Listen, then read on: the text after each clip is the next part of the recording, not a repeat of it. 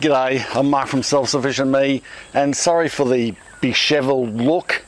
I've been doing quite a bit of work today, and not only that, I just got bitten by a paper wasp. As I was preparing for this video, I shook that last pallet wall over there, and as I shook it, just to test its viability because it's getting pretty dilapidated, which is what this video is about, there was a blooming nest of paper wasps in there, and one of them got me right on the middle finger here, the ring finger. I don't know if you can see it. Don't take that the wrong way, but look, so you can see that dint. That's like hard as an egg, hard as a rock, and this one's not. What you get is initially severe pain. It's like someone puts a cigarette out on your skin, and that lasts for probably 10 minutes. And then after that, you get this throb. Then it starts to itch, and tomorrow and the next few days, it'll come up in a welt. And I won't bore you with the details, but now what I want to do is show you my trusty 3-bay compost piles that I've had now for years. And in this video, I want to explain to you what I'm going to do to get hopefully another decade use out of this really basic but excellent system for composting. Let's get into it.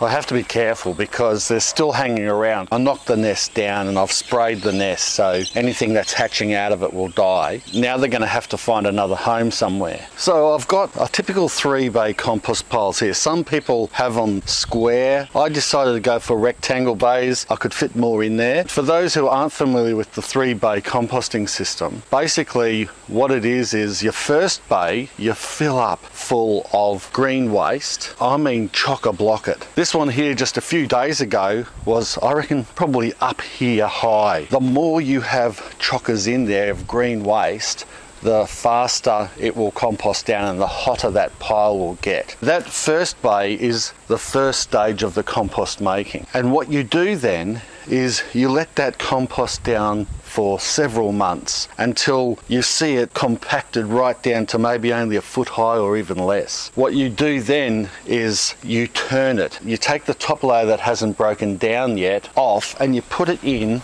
to the second bay here on the bottom, and then all that humus and compost that's on the bottom of this pile you throw in on top of that waste, and then that second bay is left to finalize or finally break down that top layer that hasn't been broken down yet. And then simply the third bay is for your finished product. That's where you'll put all the stuff from the second bay, once it's all been broken down, into that third bay. In the meantime, once you've emptied that first bay, you can start filling that one up again and keeping that process going. That's the basic principle of the 3-bay composting system. You can make it as big or as small as you like. Over the last 12 months, I haven't been using this much. I've just been filling, or Nina did a lot as well. All our garden waste have been getting packed into this first one, but I haven't used the second or third because we used up all our compost out of those bays, and there isn't anything in there at this stage except for grass and weeds growing up through it and some matting that I put down to try to prevent those grass and weeds growing through it. And the other reason for not using those other 2 bays at the moment is because I'm testing out some other composters, primarily tumbler composters and the standard composting bin, and I'll bring you those results in later videos. The other thing is I have been meaning to upgrade these bays for a long time to make them more resilient, but also to stop grasses growing up through, to get rid of those gaps, tidy them up, make them look a bit better, make them easier to use, because all these gaps in the pallet, not only does the grass and weeds grow up through them, you're losing some compost into those areas as well. What I've come up with is an idea that I would use some of this here. This is like plastic lining. It comes from Plastic Forests. This is a company that recycles soft plastics, and it's not an easy thing to do. I've talked about Plastic Forests many times. It's not sponsored at all.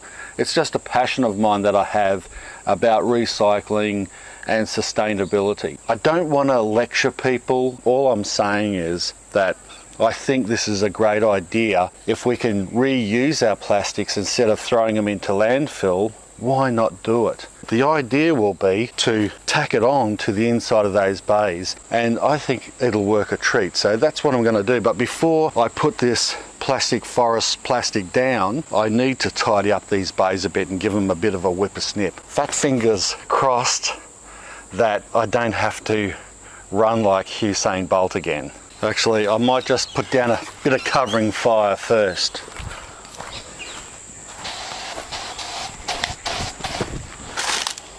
See that one? Came straight at me.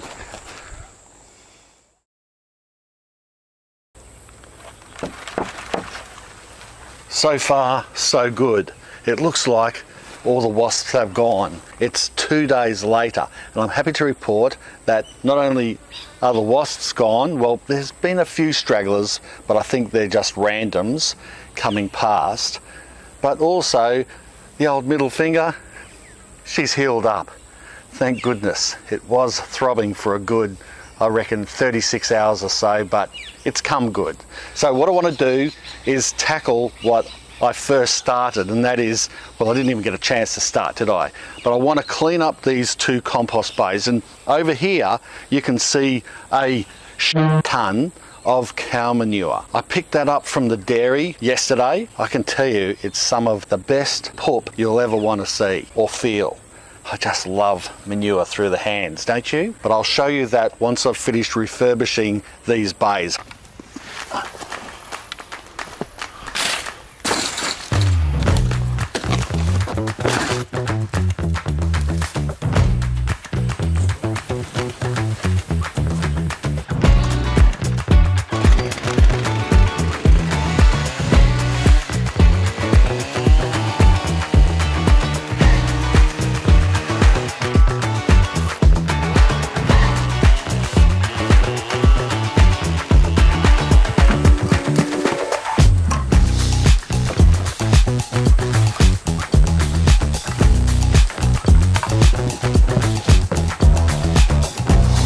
I'm just going to be using some roofing screws. These are actually second-hand ones, things that have been refurbished from our decking and from our build of our home, our renovations.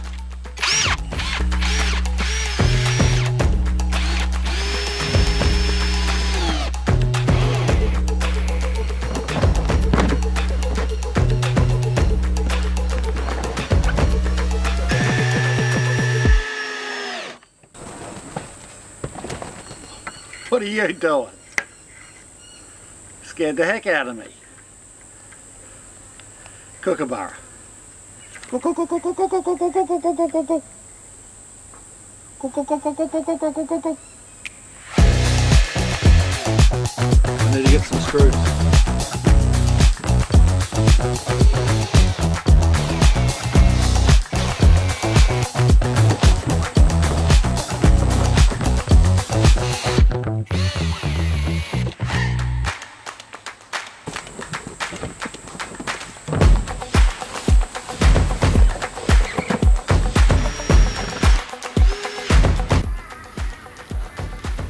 Well, that's the bottom layer done. I'm pretty happy with how it's looking. It's sort of how I envisaged it. I've done the back as well, and I'm going to put another layer on here. This plastic is quite malleable and it molds into place. Even though these are far from square, these bays are just, well, for a start, because of the angle of the land, they are staggered downwards. So it's good that the plastic is able to be, you know, screwed willy-nilly into place to make it fit retrospectively.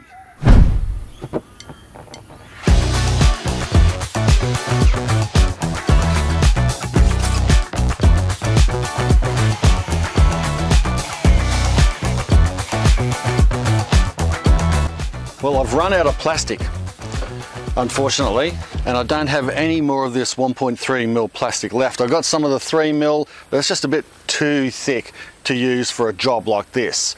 This size plastic to line things like compost bays is the perfect type of mix of strength and also malleability, if that's a word, to be able to sort of squish it into place, especially like I said before, if it's not square, and this certainly isn't. I'll hit up plastic forests and get some more of this 1.3mm plastic from them, and then I will finish lining the back. Of course, that first bay, I haven't done that yet anyway. So once that first bay is empty and I've poured it into the second bay, then I will line that first bay anyway. So the job can't really be totally finished today. What I'm going to do now is I'm going to load up this last bay, because it's just a holding bay anyway, with this manure. And then I'll be using that manure in the garden, and whatever's sort of left in that bay, and if the compost is then ready by then, I'll just mix it all together and make this super mix of cow manure and compost. Won't that be fantastic? And in the second bay there, I'm just going to throw down some of that gym matting and that signage and anything that I have to make sure that grass and weeds don't grow in that space in the meantime, while I'm waiting for that first pile to decay down.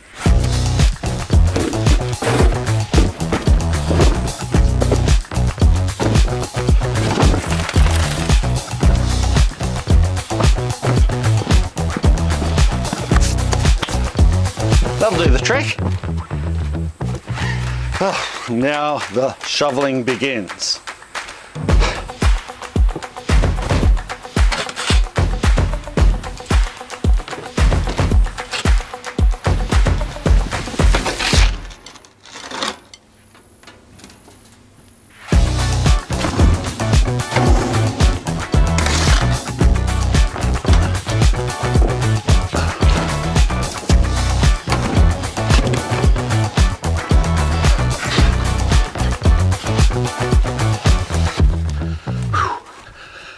Getting warm.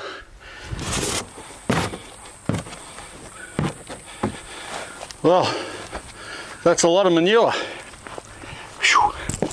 How do I look? That was hard work, shoveling all that manure in there, about 1.5 tons, I reckon. Gave the old biceps and shoulders a workout. Well, I'm really happy with the way this refurbishment has gone. This recycled plastic, what it's going to do is a number of things. It not only rejuvenates and gives this more time, probably another decade, but it's going to give it more integrity as well. Wrapping that plastic around, it's not going to crack. This polyplastic, it is UV super duper treated. It's not going to crack, it's not going to get hard, it's not going to split, it's not going to degrade. The other thing it'll do is it will keep the heat in. It'll give some insulation to those compost piles, and that's good because you want those piles to heat up, and if they heat up, the hotter they get, the better that compost and the faster that compost is made. Well, I hope you enjoyed this video. If you did, make sure you go to plasticforests.com.au and check out their range of recycled plastics. Only if we start utilising these goods and get serious about recycling plastic ourselves, is the whole world going to catch on that plastics